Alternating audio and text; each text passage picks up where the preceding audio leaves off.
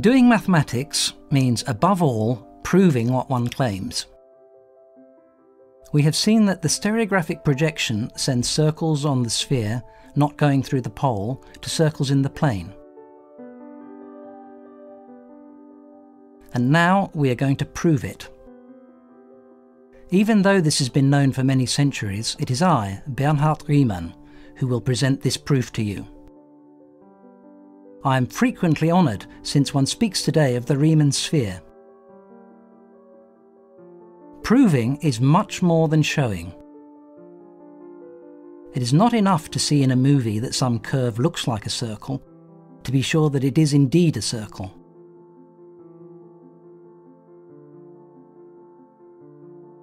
A mathematical proof must use reasoning to be convincing, and has to explain why it is indeed a circle. The great Euclid, during the 3rd century before Christ, formulated the rules of the mathematical game in his book, The Elements.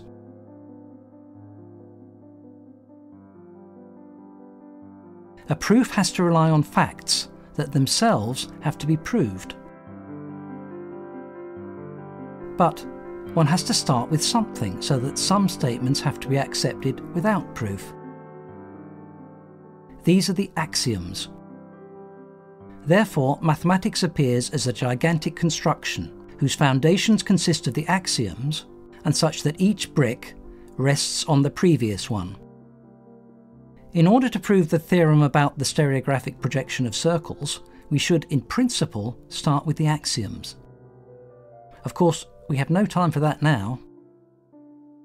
We will assume that we already know the theorems of geometry which are studied, say, in secondary school, and we will prove this theorem.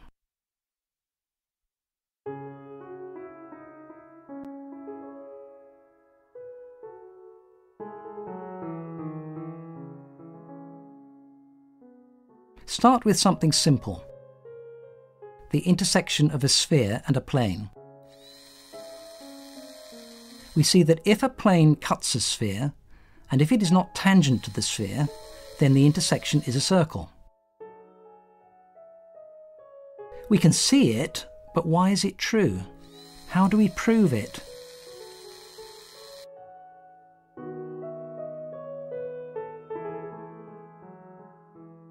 Well, let's consider an arbitrary plane, coloured in blue.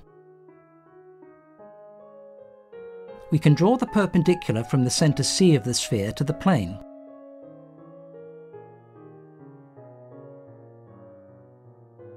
Let's call P the foot of this perpendicular. Consider 2 points A and B on the intersection of the sphere and the plane.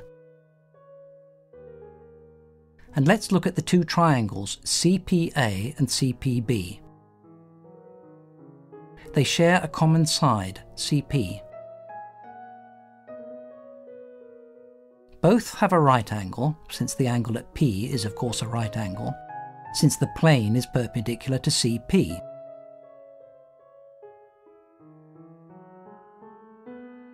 But note that the hypotenuses AC and BC have the same length because A and B are on the sphere, and are hence at the same distance from the centre C. But remember Pythagoras' theorem. Since our 2 right-angled triangles have 2 sides of the same length, their 3 sides must have the same length. Hence, we have proved that PA and PB have the same length. That is, that A and B are on the same circle with centre P, in the blue plane. Therefore, we have proved that all points which are both on the sphere and the plane belong to some circle. Does that imply that all points on this circle are on the sphere and on the plane? A priori, no. We still have to prove it.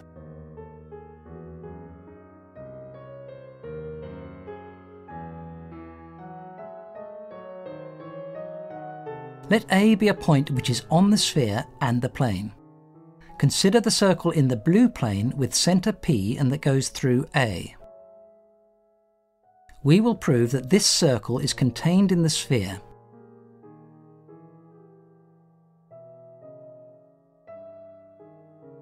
Let B be some point on this circle. Look at the two triangles CPA and CPB. They share a side, CP. Both are right-angled triangles since the angle at P is a right angle. But the lengths of PA and PB are equal, since A and B are on the same circle with centre P. Again, using Pythagoras' theorem, we conclude that the hypotenuses have the same lengths. CA equals CB. This means that the point B also lies on the sphere, since it is at the same distance from C as A. That's it. We have proved that when a plane cuts a sphere, the cross-section is a circle. Now let's look at a diameter APB of our circle. And let's place it in the plane of the screen. The blue planes appear as a straight line on the screen, and the sphere appears as a circle. Let's draw the tangents to the circle at A and B. They intersect in a point S. Of course, the line CS is again a symmetry axis for our figure. Why? Well, because the triangles CAS and CBS are equal. Why? Because they are both right-angled triangles having a common hypotenuse, and the sides CA and CB have the same length. Why? Well, because these are two radii, of course. You see, if we had to go right to the end of all the arguments, this movie would be the longest in the history of the cinema. Look, we have just proved that any circle drawn on a sphere can always be thought of as the contact locus between a cone of revolution and a tangent sphere. If you like, the sphere is like ice cream in a cone. Well, we mustn't forget what our aim is: to show that the stereographic projection carries circles onto circles. Let's first prove what mathematicians call a lemma. Here is the tangent plane to the sphere at some point A, seen from the side.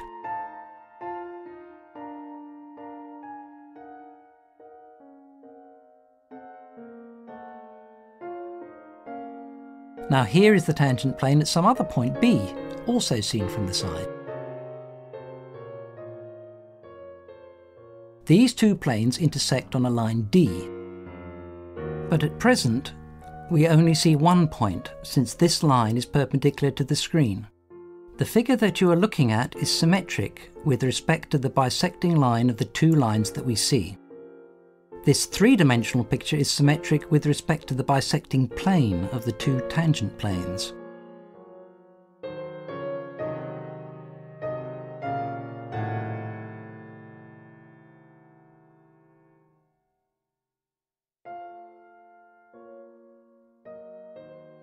Choose some plane containing the segment AB. It intersects the line D in a point M, unless it is parallel to D, of course. The symmetry of the figure with respect to the bisecting plane shows that AM and BM have the same length. The triangle ABM is isosceles. Here it is. That was our lemma. Well, now we can prove our theorem, using what we have just learnt. Consider a circle on the sphere which does not go through the North Pole. We want to show that its projection is a circle.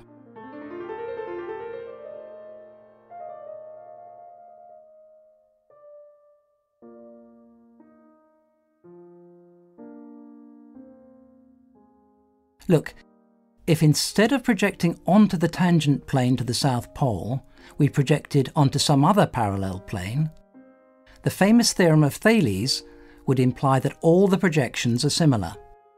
Hence, in order to prove our theorem, we may choose the projection plane as we wish. of course as long as it is parallel to the tangent plane to the South Pole. Well, let's place our yellow circle in a cone. Remember? The ball of ice cream in a cone with vertex S. Well, we're going to project onto the horizontal plane through S.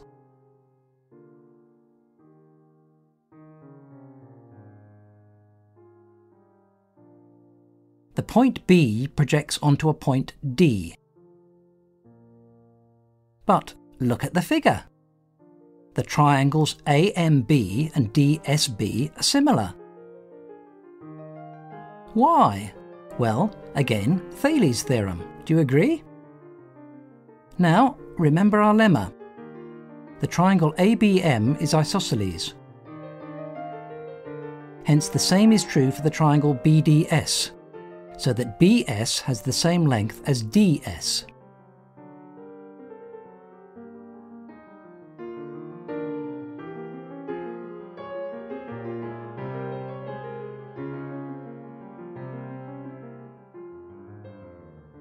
When B moves along the yellow circle, the segment BS keeps tangent to the sphere.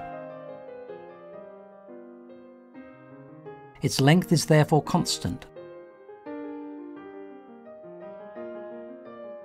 Since BS and DS have the same length, the moving segment DS also retains a constant length. Let's see. Saying that DS has a constant length means precisely that D describes a circle with centre S, so that the projection of our yellow circle on the horizontal plane through S is contained in a circle. We have seen that, by Thales' theorem, this implies that the projection onto the tangent plane to the South Pole is also contained in a circle.